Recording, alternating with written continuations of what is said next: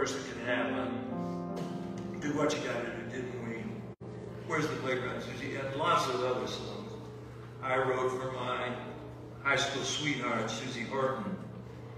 And Suzy, let me get my glasses out here for just a second. I hope this is Phoenix only I'm doing this for.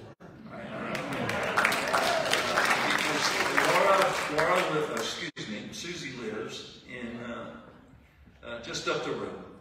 Now, it was 1964, Colton High School. I got the yearbook out there.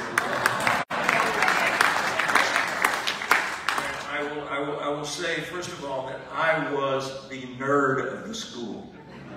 I wasn't just the nerd of the school. I am actually the first nerd. I established nerdism.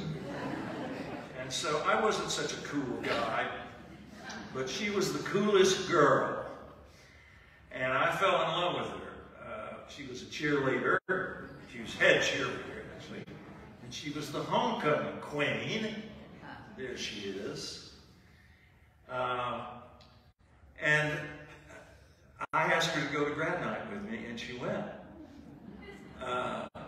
Because of my superpowers.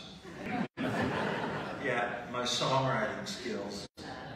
She and I did the high school musical together. I think it was the first high school musical. We did it.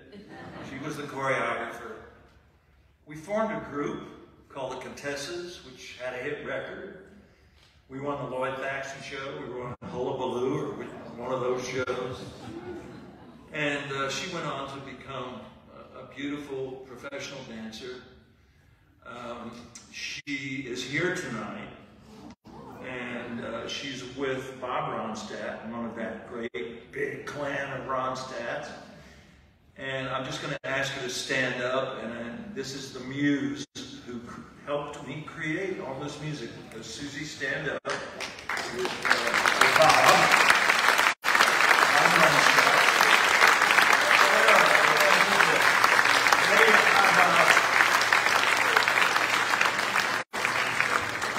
So that's just something I wanted to do. I wanted to do for a long time. Tonight was the night.